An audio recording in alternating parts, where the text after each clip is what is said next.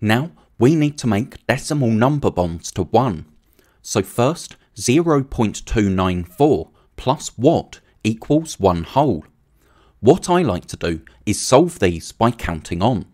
So if we start at 0.294 and first add 0.006, so 6 thousandths, that gives us 0.300, just as 294 plus 6 equals 300.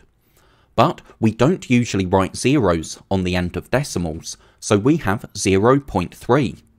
Now from 0.3, if we add 0.7, that gives us 1.0, which is the same as 1 whole. So we added 6 thousandths, no hundredths, 7 tenths, and obviously no ones, so we added 0.706 to get to 1, so that's our missing number. Now we start with 0.538. If we take that and add 0.002, so 2 thousandths, that gives us 0.540, just as 538 plus 2 is 540. But we don't need to write zeros on the end of decimals.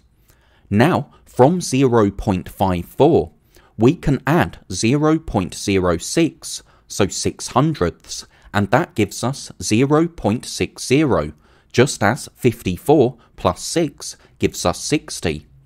We don't need to write zeros on the end of decimals, but now from 0.6 we can just add 0.4, so 4 tenths, and that gives us 1.0 or 1 whole.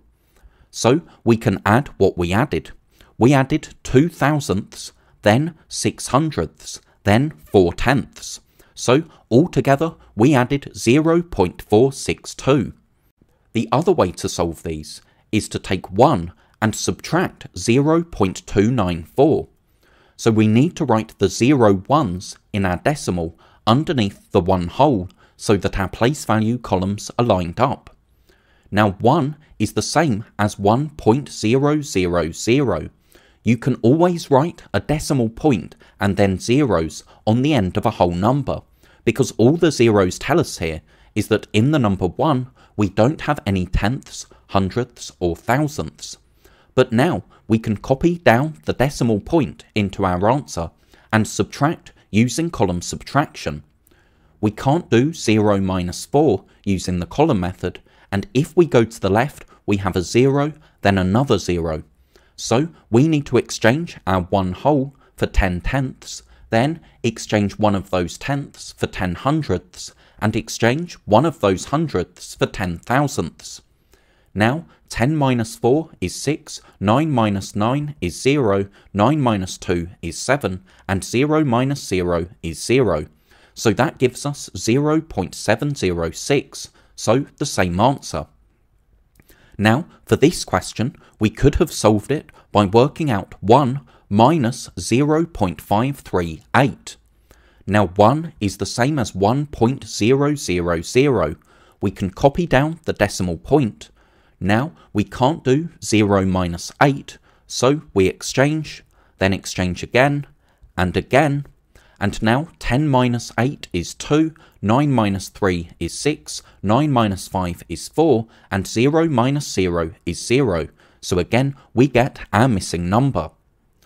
Now let's look back at this first question. We started with 0.294 and needed to make 1 whole. First, we added 6 thousandths. So if we add 1, 2, 3, 4, 5, 6 thousandths, we now have 10 thousandths. So we can exchange those for 1 hundredth. But doing that means that we now have 10 hundredths. So we can exchange those 10 hundredths for 1 tenth. So adding the 6 thousandths gave us 0.3 or 3 tenths. Then we added 7 tenths, so 1, 2, 3, 4, 5, 6, 7, and that gave us 10 tenths, which is the same as 1 whole. So because we added 6 thousandths and then 7 tenths, our missing number bond is 0.706. Then we started with 0.538, So that's 5/10, 300ths, and 8/1000ths. First, we added 2/1000ths. When we do that, we get 10/1000ths, which is the same as 100th. So that leaves us with 400ths, and with the 5/10ths gives us 0.54. Then we added 600ths, so if we add 1, 2, 3, 4, 5, 600ths, that means we have 10/100ths, so can exchange those for one more tenth.